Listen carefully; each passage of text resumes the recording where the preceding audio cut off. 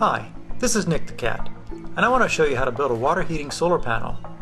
This was one of my many projects since I returned to the US. First, I built a jig to draw a straight line down a 52-inch long, 1-inch diameter copper tube.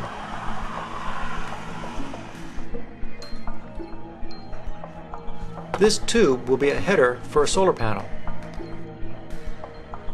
Next, mark that line every 2 inches down the pipe for a total of 21 locations, centered around the center of the pipe.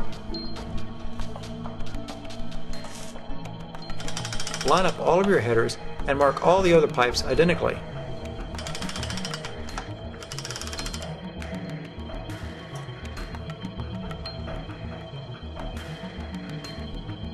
Once all the locations have been marked, it's time to drill a pilot hole. I use a 1/8 inch drill bit for the pilot hole. Another jig holds the pipe in place during drilling.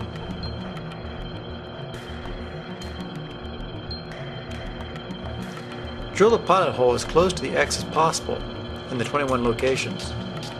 Then follow up the pilot hole with a larger bit. My small copper tube has a 3/8 inch outside diameter.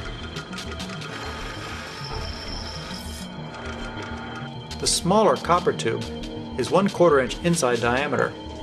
It is carefully unrolled on the floor to prevent kinks. I use 60-foot rolls because it divides perfectly by 90 inches. The larger diameter tool allows the smaller copper tube to be marked and cut at exactly 90-inch pieces.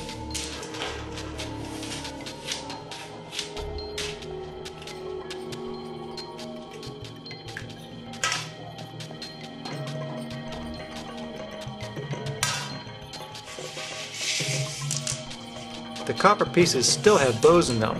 Carefully bend the copper tube as straight as possible. I have found that smacking against a flat surface does a nice job.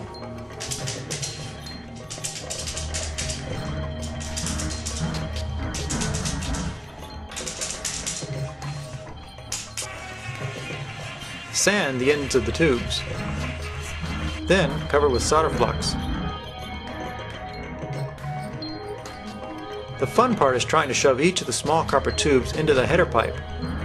The prior tubes often want to fall back out. Take a look down the copper pipe and verify all the tubes go in far enough, but not too far. If they go in too far, they won't reach the other header.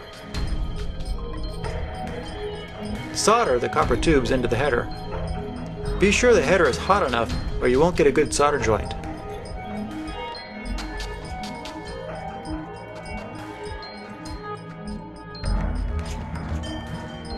For the second header, begin by soldering the 2 outside tubes to the header first.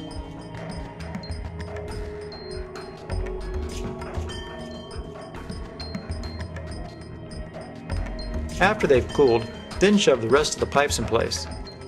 And then, of course, solder them.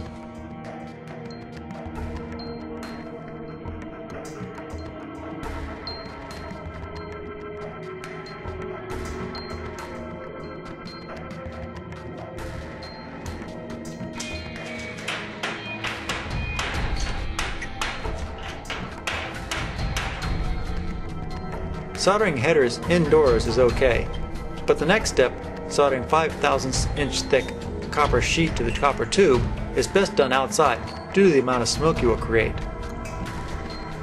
Press the copper sheet securely against the copper pipe. I found 3/4 inch black iron pipe did a reasonable job. Have lots of solder available. I use 50/50 lead-based solder for this part of the project. I also use a water-based flux for this part of the project. This jug was good for about 3 solar panels.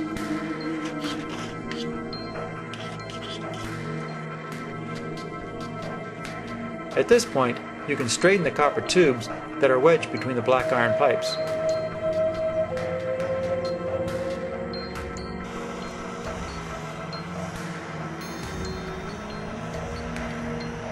You will spend about an hour soldering the copper sheet to the pipes. The soldering process causes the copper to ripple.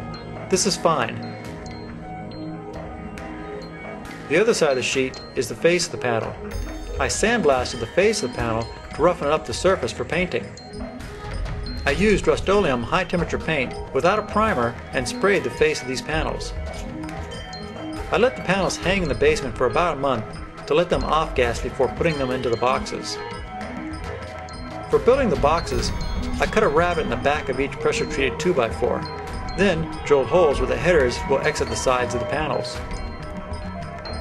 I assembled the boxes with screws, including the plywood back, which fits into a rabbet in the back of the 2x4s.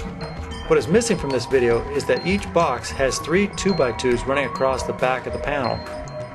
This supports the copper core solar panel and strengthens the plywood back. After I verified that no screws go through the header holes, I took one of the side 2x4s off, placed a layer of fiberglass insulation in the box, and placed the solar panel on top of the fiberglass. The 2x4 side was then replaced. To pull the solar panel down, I put several screws with washers through the copper sheeting and into the 2x2s that were used to strengthen the back of the panel. To complete the project, the panels were mounted on a rack, tempered glass was added, and flashing used to cover the edges of the glass. Silicon radiator hose was used to connect the panels. This allows for disassembly later if necessary. PVC pipe was cut lengthwise and used to cover the radiator hoses. How hot can these panels make water?